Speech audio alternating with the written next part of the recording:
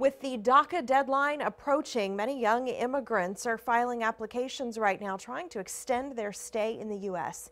Here in Central Texas, most of the stories we hear about dreamers are of those who came to the U.S. from Mexico.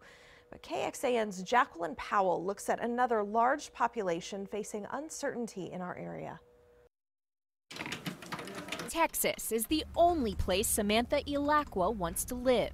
I've built a life here. I have friends here. I have family here. This is my home. She says her family moved here from Montreal legally under her father's work permit when she was 2.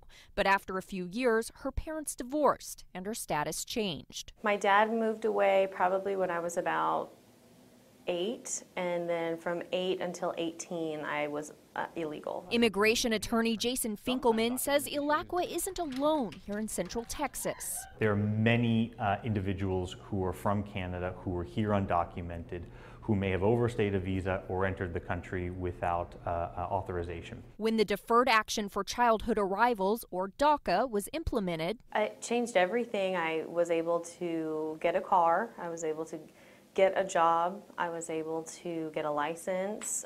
I started going to school. Ilacqua is on track to graduate from ACC in May. She's already jump-started her career in law, working as a paralegal. I've worked really hard to get where I am. I've studied hard in school. I've worked hard at my job so that I could, advance.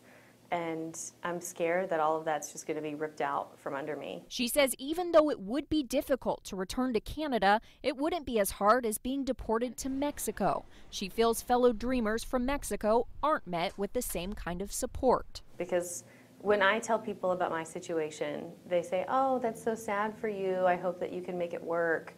If I were Mexican, I don't think they have the same sentiment, and I don't think that's fair at all. Jacqueline Powell, KXAN News.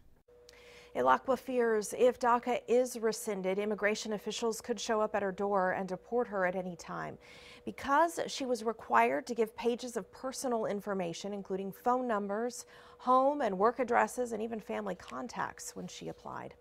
Immigrants from nearly 200 countries have applied for the DACA program, but we checked and found the vast majority come from Mexico and parts of Central America. According to a study by Brookings, 77% of DACA applicants are from Mexico, 4% from El Salvador, and 3% from Guatemala. Another 3% were from Honduras, and 1% of DACA applicants were from South Korea.